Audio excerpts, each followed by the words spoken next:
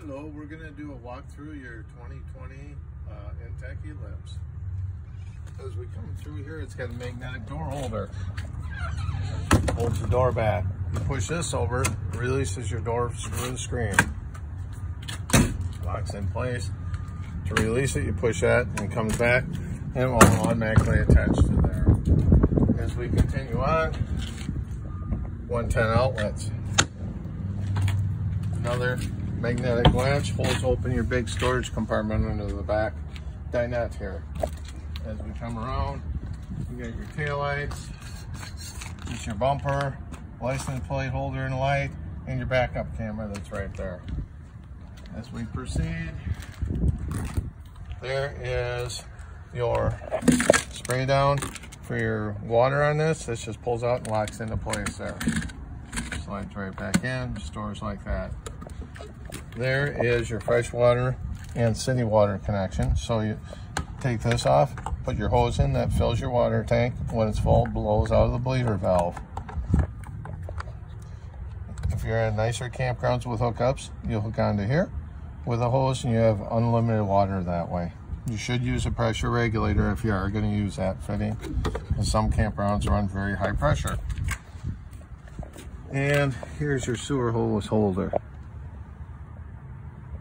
That opens by turning this little lever, like so.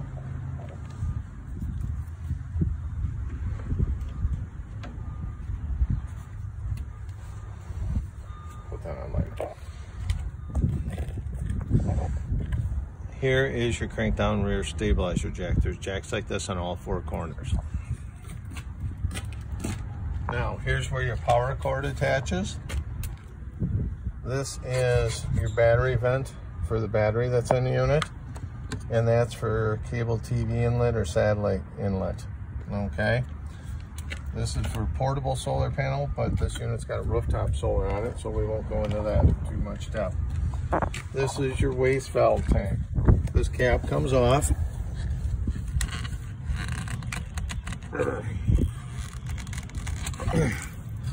Then you hook your hose on and you pull that valve open like that. Okay, that's just an RV antifreeze draining out that we just had in it when we flushed the winterization. This is the back venting for the refrigerator. There's no reason to be in there. This is the exhaust for the furnace. You might consider getting a bug screen for this. They're about $25. As we progress here, this removes. This removes, and that gives you access to your two propane tanks. You just undo the thing there and they'll slide off.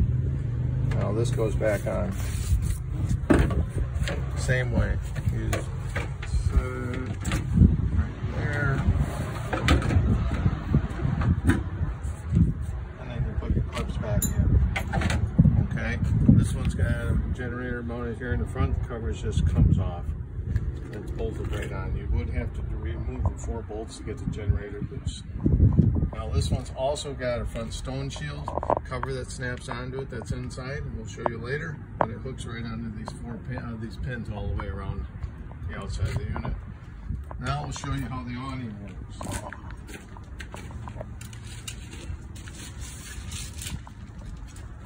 Okay, this crank, it's got a little T in it. Goes in here, you can crank it out.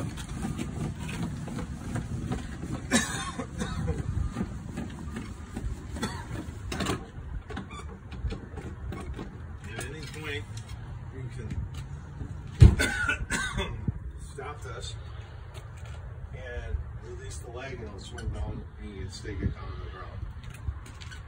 Now to bring it back up, it just locks in the same way.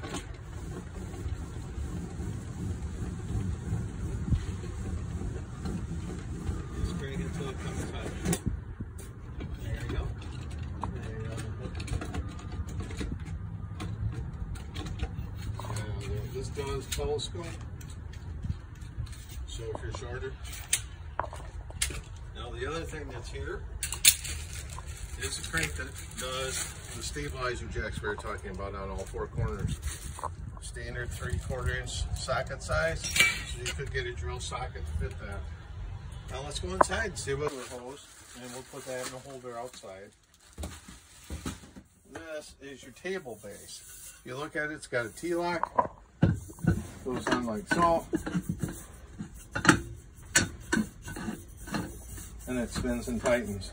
Then the table just sets on like so. This is that stone cover that we looked at, and you can see where those little pegs just push in there to hold that in place. Now while we're right over in this area, reading lights, and they have a blue tint, or if you hold them in, they do become white. Okay, on your blind here, daytime shade, room darkening, nighttime shade. Then as you go across over there, you'll see USB charging ports, a 110 outlet, and then a switch for the main lights that are in this back area here. You also have front and rear speakers here. Now above your head, you'll see the solar control module. It's all preset. It tells you how much battery power you're at, all the sun's charging and everything, and how charged your battery is. And all the miscellaneous information on this trailer, the cheat sheets on the stereo and the TV. Here's the remote for the TV, just power on, standard Jensen TV. Oh, I'm not plugged in, so that's why that won't kick in. And then this is the power for the stereo system. Then, as you come over here, this is the controls for the max air fan on here.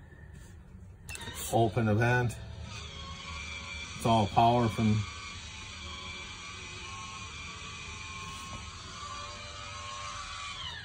And then you can set your 3 fan speeds. You can shut the fan off or close the fan.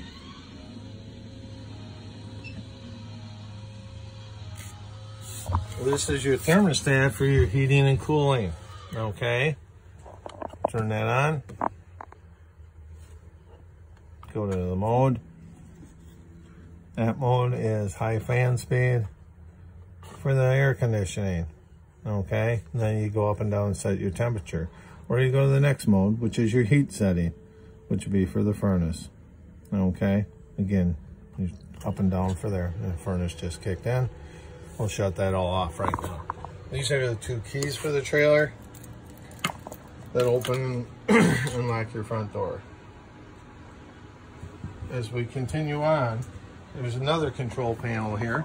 It's just for all your accent lighting, your main cabin lights, porch light, interior light, front light, and your cabin lights, accent lights. Now if we come over here, here is your refrigerator. You turn your control on, it turns the unit on. Then you either have to choose gas, battery, or electric.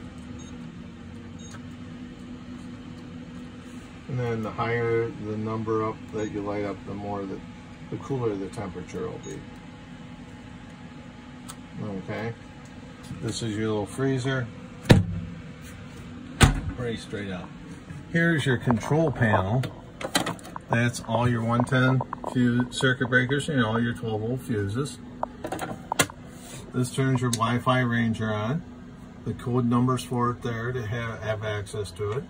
And then here's the rest of your mechanicals. To light your water heater on electric, light it on gas, turn your tank heaters on, turn your pump on, battery center, fresh water gauge, black water gauge. Okay, it's all right there. Here's your stereo. The only thing that's kind of tricky with this, you turn the power on. Okay, then you got zone A and B. A is front, B is back. So if you don't want to light up the whole trailer and you want to just listen to it up here or up there, or in the back, that's all you need to do. And that's pretty much it. There is a battery disconnect that's right over here.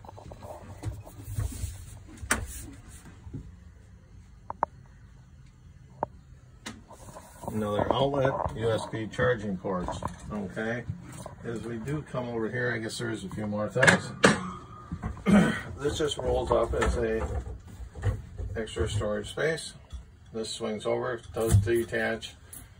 That gives you your volume. This is more or less water, hot, cold, this way. Okay? And then this turns the headset on. So you can set the water and then shut it off. Here is your accent light for your kitchen lights in here. Oh yeah, here is your stove top. This lifts up. Turn this to light, push it in. Or it lights by pushing that button in. After it's lit, turn it to high or low or wherever you want to go on it. But you do have to hold it in light. This does have a lock on the lid, so you do have to lift up and let it transform forward. Now, as we go into the bathroom, there's a few things here. You know, if you want to lock it, that'll lock the deadbolt in the bathroom. As you come in here, there is a switch on the wall right here that turns your lights on in the ceiling. This opens your vent, and then there's a little push button here for the exhaust fan. You got your hot and cold water here. Volume control is built into the head right there.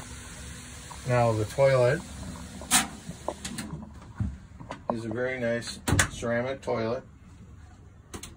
Just foot flush like that, which flushes stuff down in the waste tank that way. And then you have a cargo bag and a dry toilet paper keeper here to keep your toilet paper dry. And that's pretty much everything.